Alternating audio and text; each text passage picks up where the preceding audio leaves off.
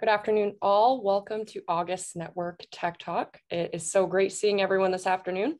For those of you who have not attended in the past, Central Maine Network Tech Talk is a monthly event where founders and leaders share advice on how they overcome challenges, capitalize on their target market, and develop their product, providing you with actionable insight for your own products and processes.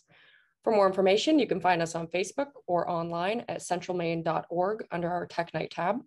I'd like to thank our sponsors for this afternoon's conversation. This free event is presented by Central Maine Growth Council and is sponsored by CGI, Thomas College's Harold Alfont Institute for Business Innovation, Valley Beverage, and Bricks Co-working and Innovation Space. In addition, I'd like to say hello to folks watching remotely at home or from their office. This Tech Talk is being streamed live and will be available for later viewing on our YouTube channel. This afternoon's August Tech Talk is with Gray Optics, shaping the future of biomedical and industrial optics with Dan Gray, founder and principal optical engineer of Gray Optics. In this Network Tech Talk, Dan will discuss how Gray Optics is advancing imaging technologies and optical systems for biomedical, life science, and industrial applications with a full suite of capabilities in optical, mechanical, electronics integration, and machine vision. For those who are not familiar with Gray Optics helps clients shape the future of biomedical and industrial markets, leveraging their team's experience to define innovative strategies, develop novel imaging technologies, and build the right products for your application. And without further ado, I would like to introduce Dan Gray. Dan, thank you for joining us. Hi, Sabrina. Thank you very much. It's great to be here. Okay, is that coming up right for everybody? Looks great. Great. Well, thanks again, Sabrina. It's been great to get to know the Central Maine Growth Council and also work with you, Sabrina, on coordinating this talk. I've been very impressed with the organization and everything that you're doing. So it's very exciting to be here. Thanks for the opportunity. So here's my email if you'd like to get in touch, as well as our website, and I'll have this at the final slide as well. So I was excited to put this talk together. Sabrina recommended that we try to do it in a way that that's kind of aligned to the How I Built This series on NPR, which I love listening to, and one of my sources of motivation starting the business. So it's not an interview, but we'll try to keep it kind of free flowing. And as Sabrina said, I'll take questions as they come up. So please go for it. Very good. So Dan Gray, founder and president of Gray Optics. Gray Optics was founded in 2017.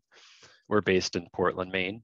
And as Sabrina introduced, our tagline is that we accelerate new product development for biomedical and industrial optics. And hopefully through this talk, you'll understand what we mean by biomedical and industrial, and more specifically about what we do. So here's the team. This is a recent photo where we had all of our staff together in our office. We have quite a few staff that work remotely, and they came out to Portland for the Gray Optics 2021 Summit. And we grabbed this nice photo of everybody. We have a team of 15 full-time, in addition to several contractors that work remotely. Our mission, Gray Optics, exists to change and improve, save lives through development of new optical products for the medical, life science, and industrial markets. Furthermore, we're dedicated to building a company with a collaborative culture where people are fulfilled by their work. So that's our mission. But you're wondering, what do we really do? And here I'll try to explain that. Our business model is design and manufacturing services from a B2B context. So we work with other businesses to solve product development and technology challenges, ultimately, ideally ending up in new products that enter the market to achieve the mission that we stated there. So more specifically, the work that our team does is designing, assembling, and testing optical products in those markets that we work in. And here's some pictures of the types of things that we're working on. These are devices that have optics, mechanics, electronics, software, all within them. Through those collaborative partnerships with our customers, we aim to solve their complex problems and accelerate product development cycles. More about our company and culture. This is just as important as the tech work that we do to foster a positive company culture.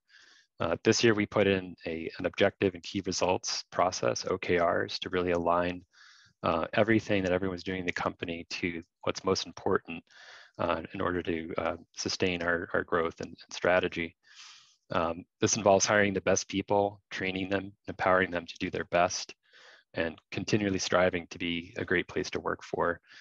Some of our LinkedIn promotions have these taglines about people are our greatest strength, and that's really how we operate. Core values, customer focus. Customers are at the center of everything we do. The next one is a fun one. This is Fire in the Belly, and this has a story behind it. Our senior leadership team at a retreat this year was really working on these core values, trying to name them something that was meaningful to us. And we were talking about motivated, passionate, driven, grit. And we're like, there's something there. And our finance director, Tony Hessard, said, I call that fire in the belly. And so that's how fire in the belly got on this core value list. And that's what it means to us. Thirdly, all in engagement, and this has a special meaning for us as well. This refers to a book that was really fundamental in sort of my approach to starting and growing a business. It's called All In, and the tagline of the book is how managers, how the best managers create a culture of belief and drive big results, by Adrian Gostick and Chester Elton. And one of the fun things that we do at Gray Optics is that every new employee gets a copy of the book, and they have about 3 months to read it. And they do a really cool report out on what they took away from the book. And that's part of our kind of company ritual. And it's become a really fun way to get to know people and introduce them to the company. And so this is what the book looks like. Highly recommend it. So I'll pause there. Are there any questions that came out of that first section before I get into a little bit more about my personal story? Should I keep going, Sabrina?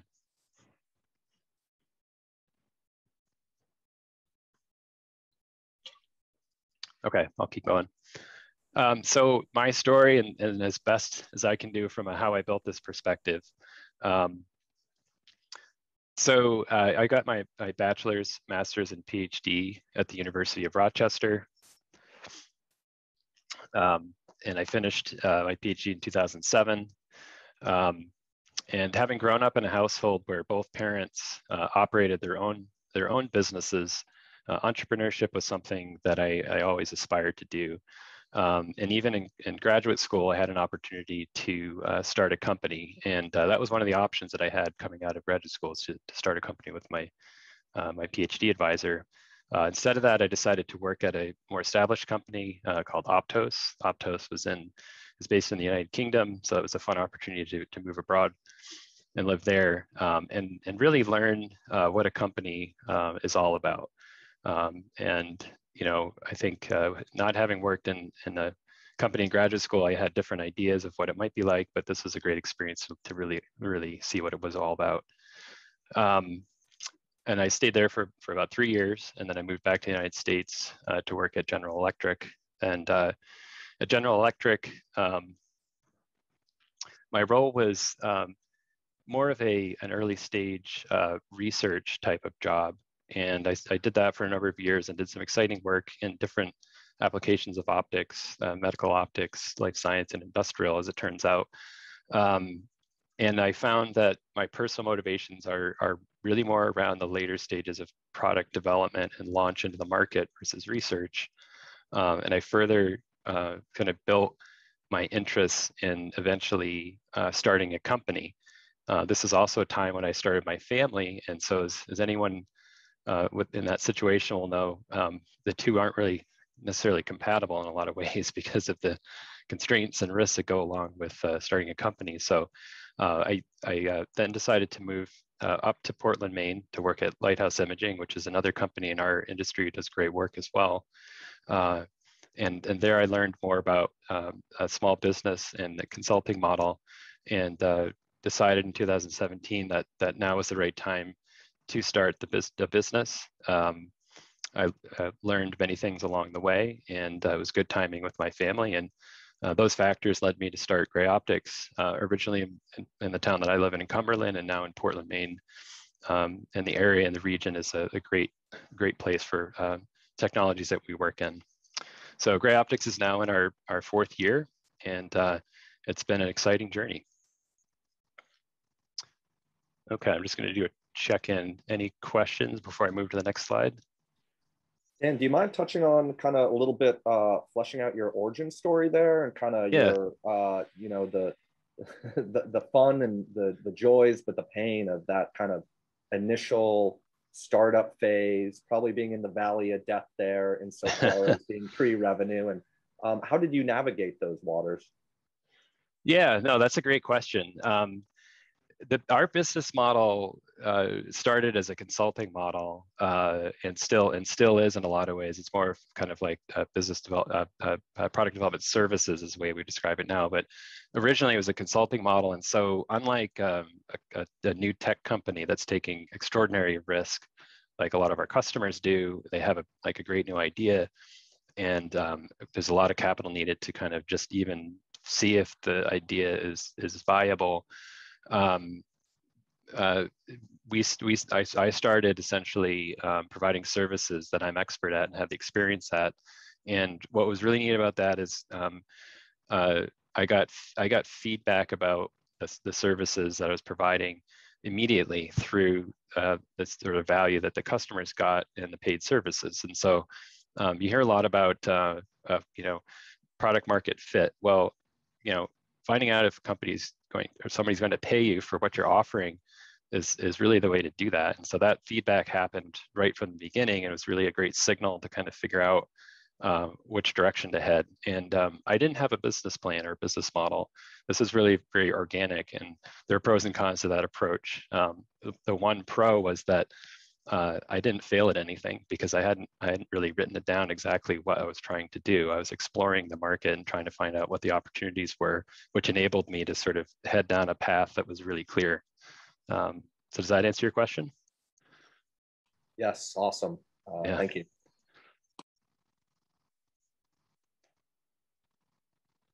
Okay. So why Maine? Well, I think the sign here says it all. The way life should be, and open for business, and that's really kind of the combo for me. We're a member of the Biosciences Association of Maine, and a number of great companies listed there. There are over 7,000 jobs in the biosciences industry in Maine across more than 426 companies. And Maine happens to have a nice, unique concentration of companies doing pharmaceutical, research, medical, biosciences work. And of course, the quality of life. I think that's a real draw for me personally and a lot of our team, and also a great you know, family environment, all the different outdoor pursuits and cultural outlets that we have for us here. And how do we do it from a growth perspective? Hiring the best people, building your dream job. So these things really align with our approach to our culture and our team. And to really solidify that, last year I hired Josh Otto, who's our Director of Talent and Organizational Development. So for a company of 15, it's not typical to have a job like this, but this really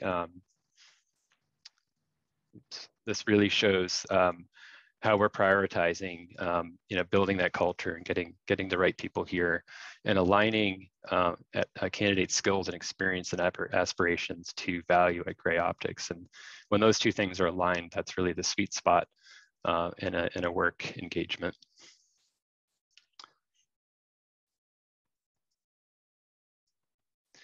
So company strategy. We view the company as having scale and longevity. You know, unlike other tech startups, we don't have a specific exit plan. We're looking to build a long-term brand and business known for the work that we do. And to do that, we're aligning our customer partnerships with our strategic growth arc. And what this means is the graphic here shows kind of where we started as a design partner, where we are now as a prototype and assembly partner, and ultimately offering precision assembly manufacturing services. And so our strategy to do this is find customers that we can bring along their journey in product development, and thus grow our capabilities.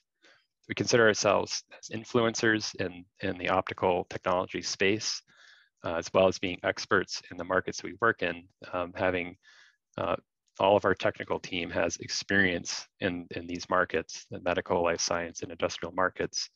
And so we're able to leverage those experiences when we work with customers to accelerate their product development time.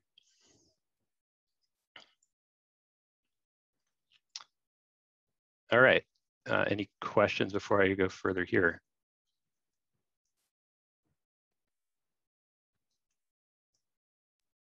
Still good. Great. So more about the team.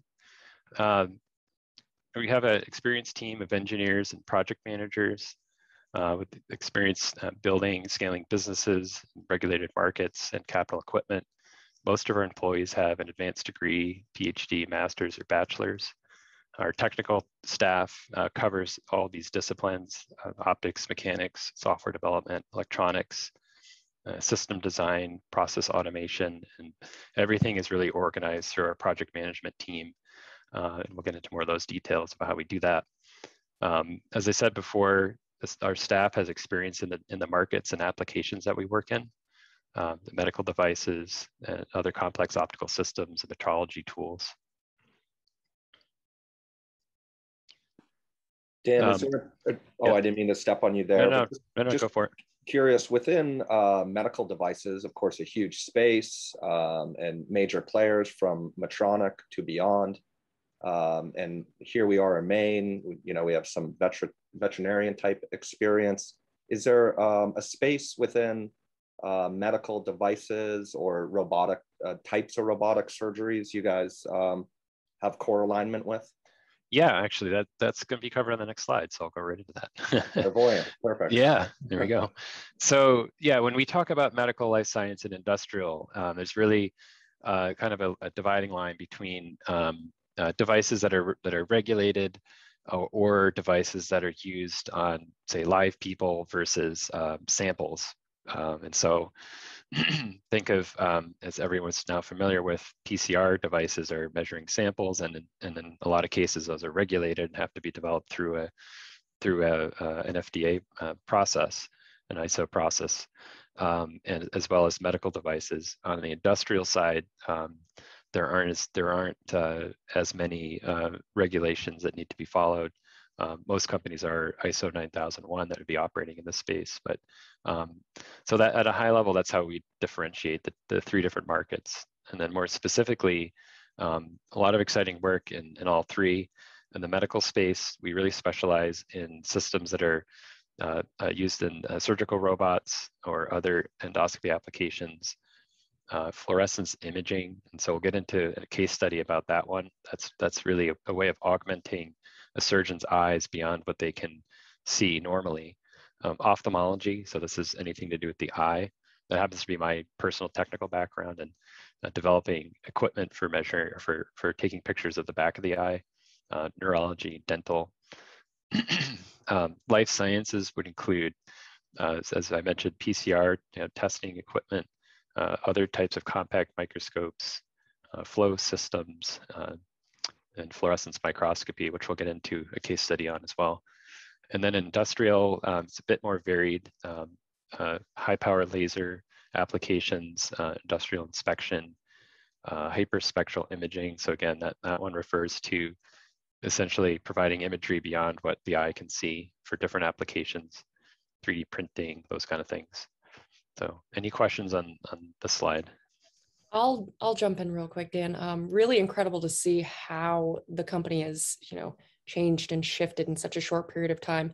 If you could kind of sum up the direction of how the company has gone, from the beginning in terms of the scope of services that you offered, what are some of the newer services that you're really excited to be able to offer to, consumers and healthcare and things of that nature? Yeah, I think it really kind of comes back to this arc here, and to kind of go into more detail, designing, and actually I'll go through some case studies, but designing means developing, a model on a computer and maybe some drawings, and then that's what we're sending to our customer. Prototyping would be to take those, drawings and designs and actually build something for the first time, test it, and then kind of consolidate all the learning from that prototype into an updated requirements document for the product, et cetera. And then precision assembly and manufacturing would be producing goods that are sold to the end customer on a contract manufacturing basis or otherwise. So where we're heading is kind of between the prototype assembly and precision manufacturing and assembly. So there's quite a lot of infrastructure build out that's needed to go from here to here, the prototype assembly to precision assembly. So that's one area. Another area is just all the different technology applications. We continue to see a lot of work in surgical robots. Neurology is another one that's up and coming. There's still quite a lot of interest in AR and VR. This was exciting, kind of hot application about 5 years ago, and there's a lot of consumer interest, and that's played out. But we're continuing to see this in the medical space, taking AR glasses technology and applying them in the different medical and life science markets. So yeah, a lot of interesting stuff.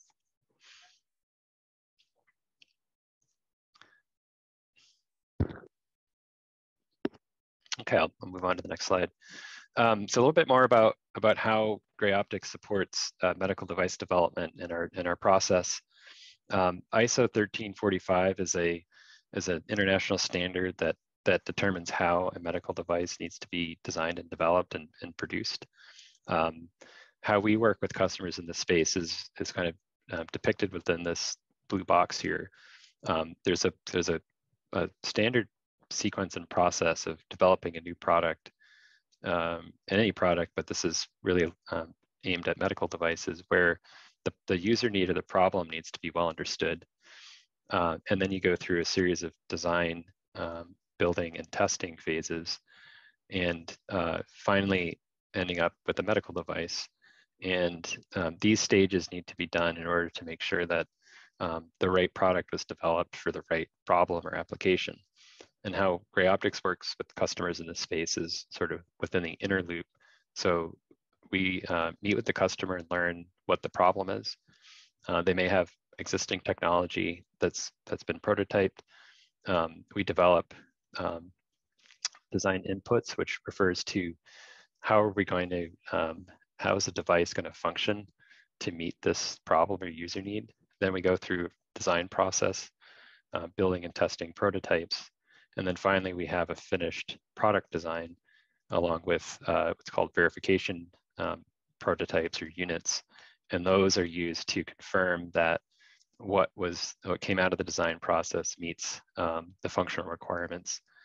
And that's the loop that we work within. And then our customer, who's ultimately selling the medical device, takes either the full device or the module that we've developed, and turns it into the finished product and does this customer validation process. So there's an outer loop that the customer is responsible for. So now I'm going to go into some case studies, and I'll pause there if there are any questions before I get into that.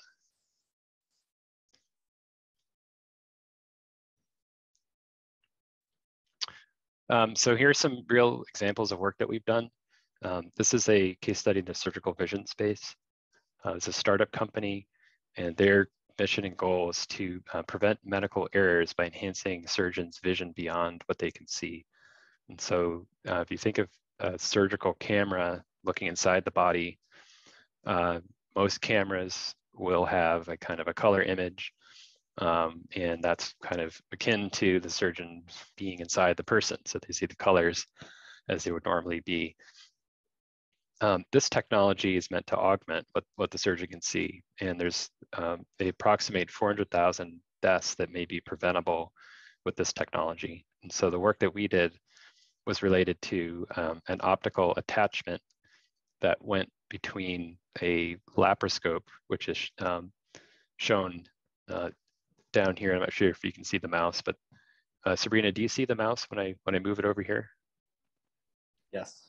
Okay, great. So this is a laparoscope. So that's what is typically used within an operating room. And then there's a camera that goes on the back end. This company's technology goes in between and provides imagery like what's shown up here. And one of the things that it shows is where blood is flowing. And so That's really important during certain procedures to make sure that they're operating in the right place and doing the right thing. So the work that Gray Optics did was to design the lenses and the mechanics that are within this device, and the customer's been successful in getting it FDA cleared and launching it on the market. Any questions on that one? Dan, you referenced that you put this laparoscope or the prototype within 4 months. That seems like a very quick project timeline there. Is that the typical timeline where you can turn around a prototype of such sophistication? Yeah, it is fast, and there's a lot of variables. The sort of global supply chain is a factor right now with things not being normal lead times that they used to be. But yeah, if things are lined up right, we're able to do design and get prototype optics within that timeline. And so I'll go into some of the sort of common pitfalls that actually could make that a lot longer. But again, when things are lined up, if we know exactly what we need to do, then that is certainly achievable. Thank you. Yeah. Okay, the next one is also in the surgical imaging space. So this is a very exciting application where the system provides 3D imagery for the surgeon, so that they're not only looking with one eye, but they can see with both eyes, which gives them some depth perception in order for them to see sort of how far away things are, and also to move surgical tools with more finesse. And this company's goal is really to enhance capabilities of robotic minimally invasive surgery with this imaging technology. And this system will provide fewer complications in surgery with higher performance. The work that we did was related to very complex optical design. So within every camera, you'll have a series of lenses that are put together to form an image at the back of the lens at the image sensor. In this case, this is a stereo camera, so there's 2 parallel optical paths, and that's shown here. And then there's an image sensor on the back, and all of these components are mounted at the tip of a laparoscope like this, versus this version that has the camera in the back. So this is called chip-on-tip technology. And the work that we did was related to designing the lens, producing drawings, and building the lenses that are shown here for taking the picture. Okay, the next one, this is a medical diagnostic application. This customer is challenging the boundaries of health testing with a 1-hour PCR COVID test. And I'm sure by now everyone knows what PCR refers to. A lot of our customers that were working in the general medical diagnostic space quickly pivoted to COVID testing last year, which was really exciting. This company was one of them. They had a general diagnostic technology for many different applications, and really were able to pivot very quickly to COVID. And at the time, they lacked experience in the illumination optics. A lot of the COVID testing methods use some sort of optics, either illumination in a camera or other ways of detecting the presence of COVID-19. So in this case, we did a concept to final product design in 3 months. That was actually possible because we used what's called off-the-shelf parts that are catalog standard parts that were able to meet the requirement. Question on this one? Dan, just from an interpersonal note, with the global health crisis with regards to COVID-19, I'm sure kind of back in, say, about 1.5 years ago, 2 years ago, there's obviously a market opportunity. What did that look like for you guys, that pivot? And I'm sure, as a growing and amazing emerging startup, you need to be careful about how you scale too. How hard of a pivot was that, and how much project readiness did you truly have at that moment in time? Yeah, no, that's great.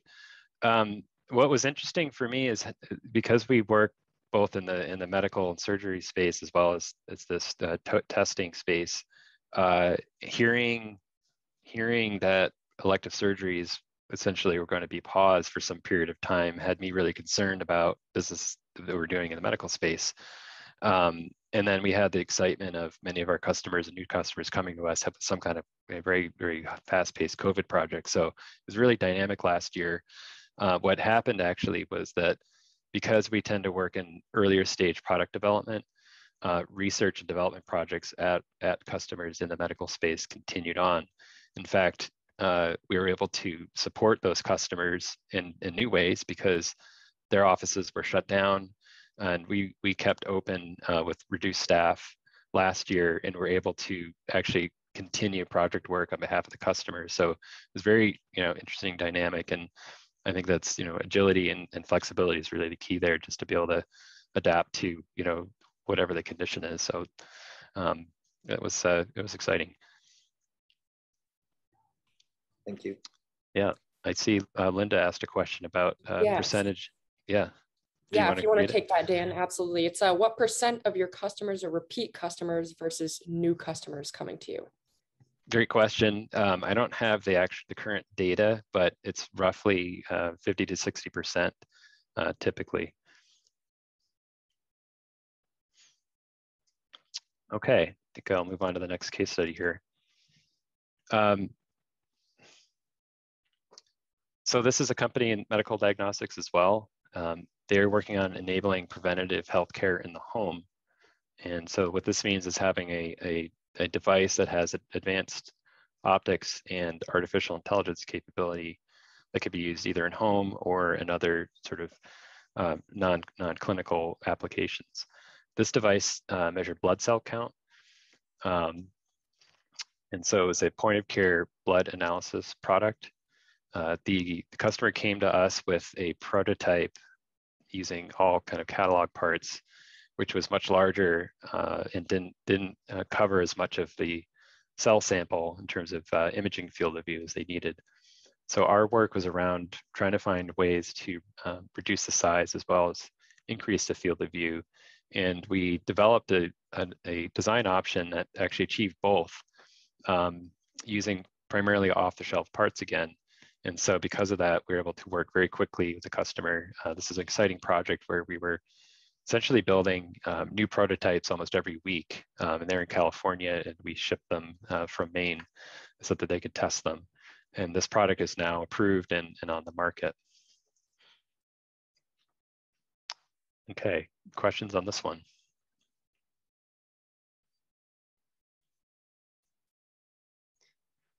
Good, so since we have enough time, I'm going to skip down to one other case study that I put towards the end here. So this is the final case study. This is it's called a multi-photon microscope system. And what that means is it uses a special combination of lasers and detectors to take pictures of cells, cell samples, and produce false color type images like shown down here. And this customer is working on enabling advancements in life science and clinical diagnostics, enhancing disease diagnosis and treatment strategies using this technology. So this customer has a kind of a proprietary special laser that's being built into a microscope. So microscope is, think of something that you're looking through your eyes at a slide with a sample on it. In this case, it's a digital microscope with lasers. So there's no looking down something with your eyes, but the system scans lasers across the slide and ultimately takes a picture that looks something like this using a series of special photo detectors. So the work that we did for them was a complete redesign of their optical path. So the series of lenses and mirrors that are used to scan the laser across the sample and produce the image. And the customers now built several commercial versions of the product and are now starting to sell the product. Okay, any questions on this one? As it relates to, it looks like this is was a European client. Yeah, yeah. And just curious about the gray optics, kind of the market size. This clearly international What does that market look like, both kind of domestically here in the US as well as internationally? And if you feel comfortable, what's kind of the US-based market competition for gray optics like? Yeah, it's an interesting area. So generally we do product development for optical devices, and there are a number of companies that are similar size and scope to us that offer different degrees of design only all the way through contract manufacturing. And so there's probably, I don't know, 5 to 10 companies like that between the US and in Europe. There may be that many in Europe. In terms of our customer base, majority, probably about 70% are US. And then we've got another cluster in Europe, United Kingdom, and then several other international customers, India, China. We had an Australian company at one point. So because of the sort of virtual workspace that we have, we're able to support customers throughout the world. That's through COVID, it's allowed us to really kind of continue operating as normal with some of the travel restrictions. But being able to travel on site is always helpful. This summer, several members of our staff traveled down to customers in Boston and out in California, and so that really helps with collaboration. So, because of this sort of virtual workspace, we're able to support customers across the globe. I think our services are really best aligned with customers in the United States and Europe. Thank you. Great. Hi, I'm Susan. I joined a little bit late. Apologies. But I do have a question, and maybe you did touch upon this earlier, but could you kind of talk about the benefits or the barriers, perhaps, Dan, that you experienced by being based in Maine? Sure. Yeah, I had a slide at the beginning about being in Maine, so we'll just look at that one. Sorry, I apologize. No, it's fine. It's so yeah, some of the benefits are really shown here. Just the biosciences cluster, quality of life, proximity to Boston. If you think of companies that are out in San Francisco, Silicon Valley, like they're all within the distance from Portland to Boston, for example. So we have a nice corridor, biosciences corridor. Challenges, I think it's, we are, outside of a metropolitan area. And I think that's a a benefit and a challenge too, just because of the talent pool. So one of the approaches that we have, which I didn't touch on, is that we do have some of our staff are permanently remote. And we have staff out in Colorado and in Rochester, New York, and those are clusters, optical specific clusters as well. And we may consider opening offices in those locations to allow for a more, sort of distributed, diverse, team. Dan, if it's all right, and maybe Yep. kind of thematically staying with Susan's Maine-based question, Sure. Yeah. Beyond Maine Bioscience, which is just an incredible organization and consortium, other resource partners that were particularly helpful for you and your team, in the various phases of growth for Gray Optics? Yeah, absolutely. Early on, we had project work with Maine Technology Institute and Maine Manufacturing Partnership, and those were great to get us started. We did a market study and evaluated various opportunities. As we continue to grow, we're still holding on to those relationships and expanding into some of the other opportunities for funding in Maine with FAME and other organizations. So I feel like it's a great community for business and entrepreneurship, and it's great to have these kind of networking events just to meet any other people that could collaborate with. And we had a question through the chat here. Reiterate how customers come to us and how do we get customers? Yeah, great question. In the early stages of the business, a lot of customers came in through referrals. And so I always like to tell a story when I was in college, and professors like to explain how networking was very important, and you're kind of like, whatever. But that was really critical early, and it still is. Building a name, a brand, and being known in our industry goes a long way.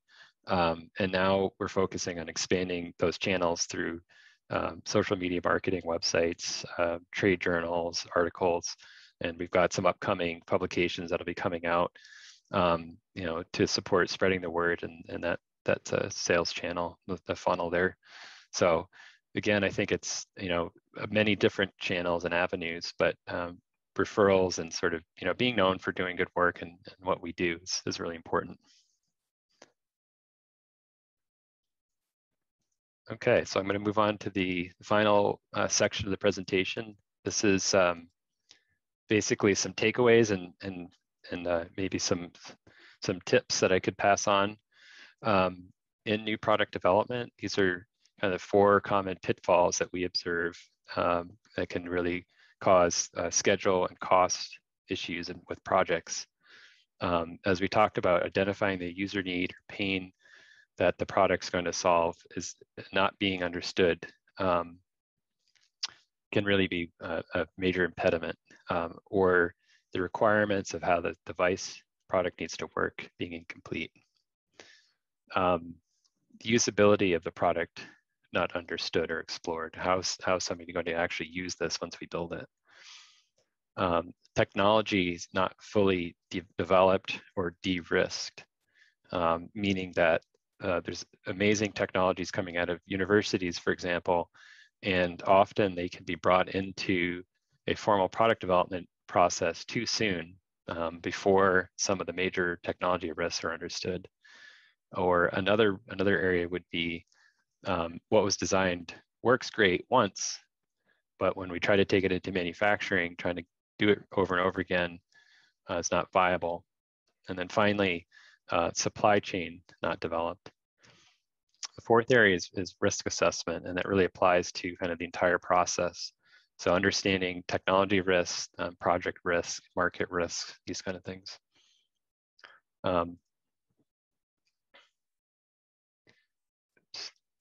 So some of the best practices, number 1 for requirements and user needs, developing a document that is a working document early on, then it ultimately becomes kind of a final locked-in document that describes what the product has to do and how it has to function is really valuable. And we believe that when we create these documents with our customers, it's beyond the design, it's really one of the most valuable pieces of information we can produce. Number 2, getting to a functional prototype or a minimally viable product very early and getting in the hands of the end user is really critical, because it helps you discover things that you might not have known as you observe people using this. Thirdly, using a design process. So there's several different techniques and methods. One I like to refer to for technology risk assessment is the technology readiness level. So this refers to how advanced and mature technologies are being applied. It's really helpful to kind of gauge them at different stages. There's a design for manufacture methodology, design for test, and design for supply chain. So keeping all these things in mind during the design process are really critical. And then finally, there are standards for risk assessment that could be used. There's also great frameworks for applying risk management from a development and technology perspective. Okay, so that's the end of the slides here, and happy to open it up for general questions and feedback. Well, I'll jump in here really quickly as folks distill thought. Really wonderful presentation, Dan. Remarkable work occurring in the state of Maine and kind of exporting this amazing product, talent, and services around the world. So congratulations to you and your team. Thank you. You hinted, or you said, no exit strategy right now. So hinting at maybe not really looking at a merger or acquisition. But what does the growth look like in your vision for Gray Optics within say the next 3 to 5 years? Yeah, I see us continuing to expand again along that strategic arc that I talked about, and I don't believe that it pertains to a particular size of business, but we do want to continue adding in capabilities and both from an engineering and a manufacturing and test and production perspective. And so that's going to come with a bigger building, additional staff in different areas and really maturing and kind of professionalizing the business. So, and that part's really exciting, I think, for everybody here, is to kind of go along that growth path. And maybe selfishly, just to tease that out a little bit, Yeah. talking about going to have like a facility and a kind of a technological precision manufacturing facility, significant capital expenditures, blue sky vision, what does that facility look like, if we were to kind of take a tour in your mind, if you will? Yeah, actually, one of the things I didn't mention, equipment wise, size wise, etc. Yeah, part of that, it's part of the kind of founding story, actually, that I didn't mention, is finding the right space is one of the most kind of challenging aspects of starting a business. Great sort of co-working opportunities around here, great, beautiful, mill buildings that you could set up an office in, but there aren't great R&D and tech buildings in this area, I found, unlike Boston, where they're everywhere.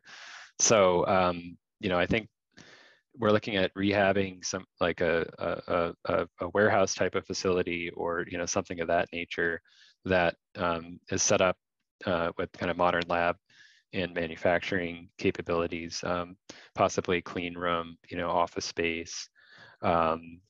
There's a great advantage to kind of separating engineering and production. So you could also kind of think of like a 2-building campus.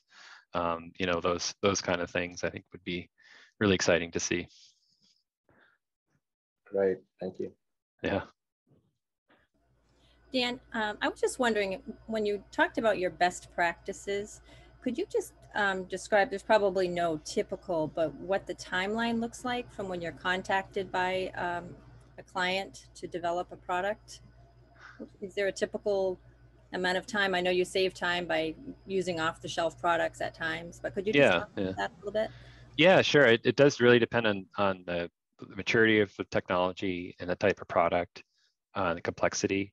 So I think the shortest timeline, say especially for non-regulated device, it doesn't need to go through FDA approval.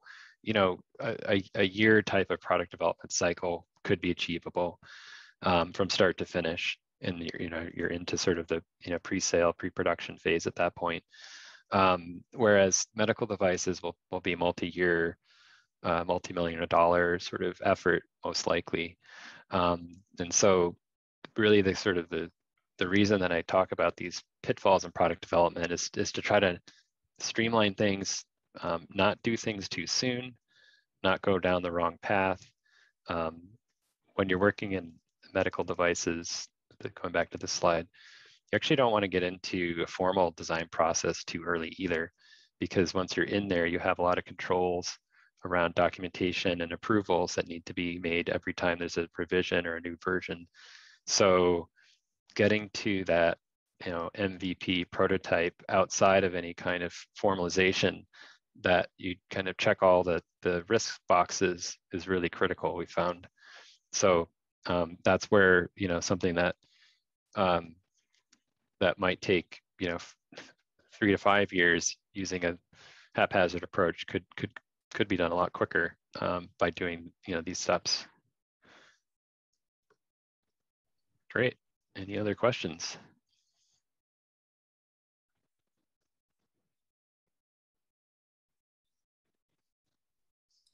Well, Dan, just want to say thank you so much again. Such a wonderful presentation. And for folks either right now or folks listening at home at a later date, thank you again. Dan's contact information was in the presentation, as well as dropped into the chat feature here with regards to the link to Gray Optics. Sabrina, you want to send us away?